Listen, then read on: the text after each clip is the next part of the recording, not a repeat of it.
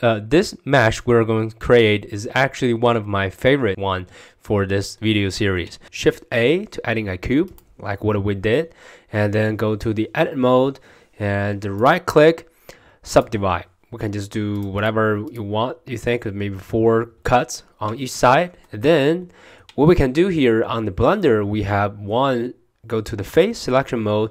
Let's go to the poke faces. So once you select everything, then we're just gonna go with face, do the poke faces, which is really convenient. So it's actually getting all the small faces to getting across. So this is exactly what we want, right? So now basically we can just select all these vertices and select all that, and it can extrude it out and go to the side view and holding Control key when you extrude it, G and Y, holding Control key, just gonna snap on the grid. Okay, so 1 or 2 grid, so that would be good. So I'm just gonna stay with 1, which is -0.1, and you can do that on all the sides. Same thing over here. So you can just basically done that. So G, X, and holding Control, just snap on the grid. So you can definitely finish the rest of these. After you've done that, you are going to use the bevel to kind of bevel all these vertices, just like what we did earlier. And this is just one quick tip that I want to let you guys know. You don't have to do this type of operations for this. All right, cool. And yeah, so I'm just gonna finish this and give you a quick result. All right.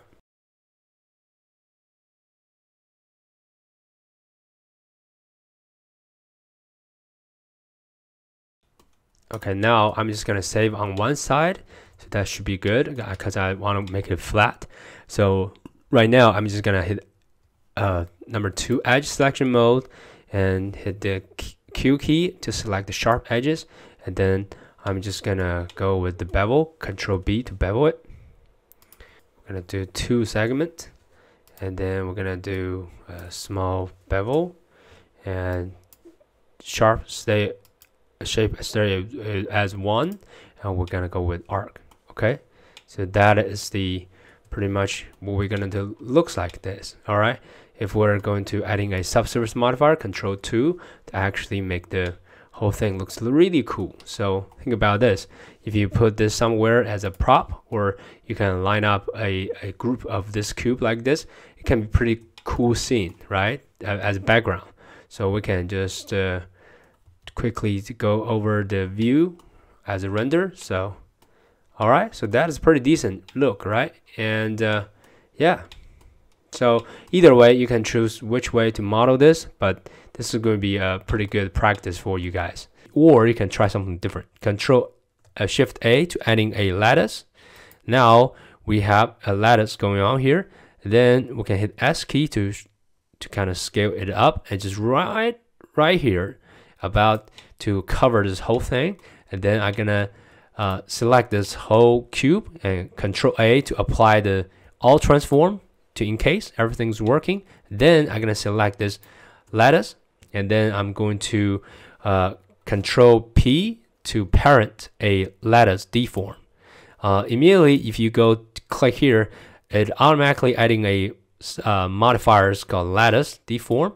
So we don't need to do anything right now because it's already set up properly. So what I need to do is to select the lattice, which is the cage, and to go back to here, this tiny icon. You don't have that, but now you do.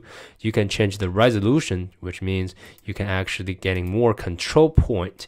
And if you are a photographer, is getting into CG, and this I consider lattice as a liquify tool. You know, we can actually just go to the tap tool, so we can select certain points. So really doing some deformations and to on certain areas. But anyway, that's just my understanding.